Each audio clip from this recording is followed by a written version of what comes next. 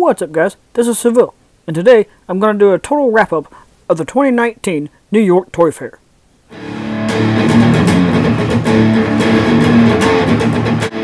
If you enjoyed this video, please give it a thumbs up and comment below. And if you want to see more from me, please subscribe and hit that notification bell.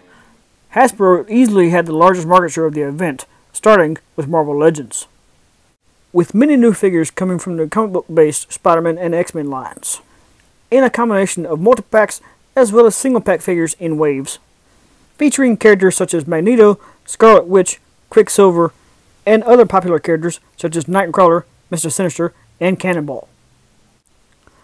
And then moving on to the Spider-Man front, you have characters such as Doppelganger, Hydra Man, Scorpion, and the black costume Spider-Woman. On the MCU front, there's a 2-pack of Spider-Man with the yellow jacket, along with MJ.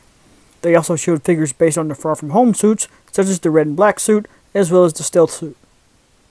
With this year being Marvel's 80th anniversary, Hasbro is putting together a line of classic style figures that will be released in a manner similar to last year's Marvel Studios 10th anniversary line, featuring characters such as Hulk, Wolverine, Thor, Iron Man, and Captain America.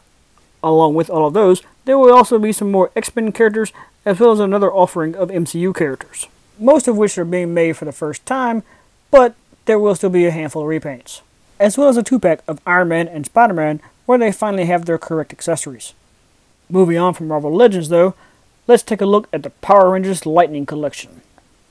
In my Day 1 video, I did show the prototype images from all 4 Wave 1 figures, but now we've also gotten a complete look at the box art, as well as new images featuring the accessories of each figure. Along with these images, Hasbro also announced that their first GameStop exclusive figure will be Zed and Rita's right-hand monster, Goldar. I will definitely be adding all of these figures to my collection as soon as they're available. Hasbro did also have some of the Star Wars Black Series figures on display, but I think they're withholding most surprises until the Star Wars Celebration. So, moving beyond Hasbro, Mattel did have a little bit more to show off for the DC Multiverse, mostly featuring Batman and his related characters because his 80th anniversary is also coming up this year, giving us new versions of Robin, the Riddler, the Joker, and Poison Ivy. Also with Batman related figures, there's DC Collectibles with some new animated style characters, as well as Mezco with 1989 Batman and Harley Quinn. And then of course next year, we'll get to see a new take on Batman from McFarlane Toys. Sticking to this year though, McFarlane himself showed off his Game of Thrones figures, featuring several of the primary characters from the show, as well as a couple of dragons. Speaking of dragons, McFarlane's also going to try his take with the Elder Scrolls dragon, Alduin, and even more video game licenses such as Doom and Mortal Kombat. McFarlane will also continue with his anime lines, but promises the figures now will have more articulation than they have in the past. Moving on to NECA, after revealing the Target exclusive 2-packs of the Ninja Turtles animated figures, NECA went on to show off accompanying figures of Rocksteady and Bebop.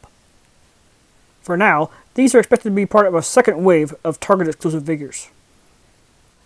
NECA had plenty more on display at the show, but most of which were just new versions of previously made figures, such as the horror icons Michael and Pennywise.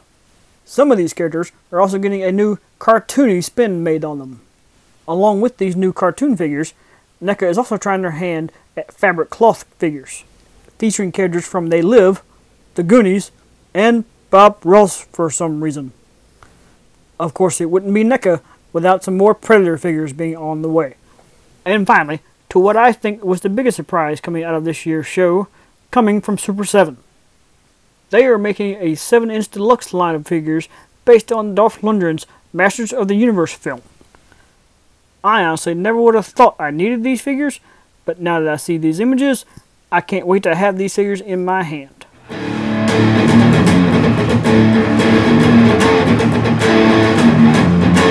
Thank you guys for watching, and if you like this video, get over here! And subscribe to Civilian Collectibles.